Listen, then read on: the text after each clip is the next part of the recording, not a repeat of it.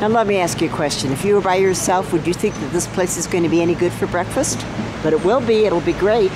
Great because Mr. Wang knows where to take us. We're going to have tea eggs. Ni hao. Tashi deli.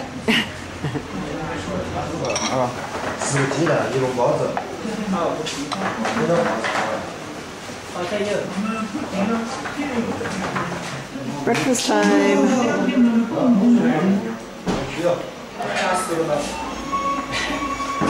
In most of the restaurants we use toilet paper to wipe our hands, which is okay. Take them. We're on our way from Dege to Ganze, and you can see the terrain has completely changed again.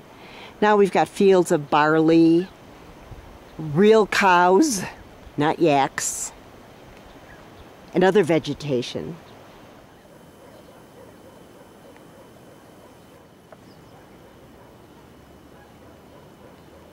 He's a monk. He's monk coming from Labrang. He came from Labrang. How far? Always prostrating to here about 9 months ago. 9 months? 9 months. He always prostrating to go to Lhasa. Oh my gosh. He's going to Lhasa. 9 months of prostration. It's 1.5 years he have still prostrating on the way to go to Lhasa. 1.5 more years to go? To go to Lhasa. Unbelievable.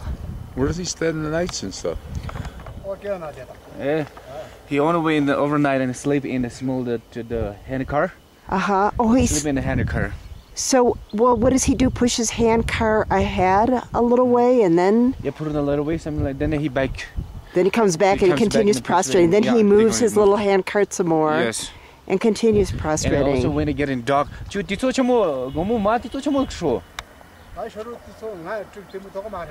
Nondi? It's about 5 o'clock in the morning start prostrating.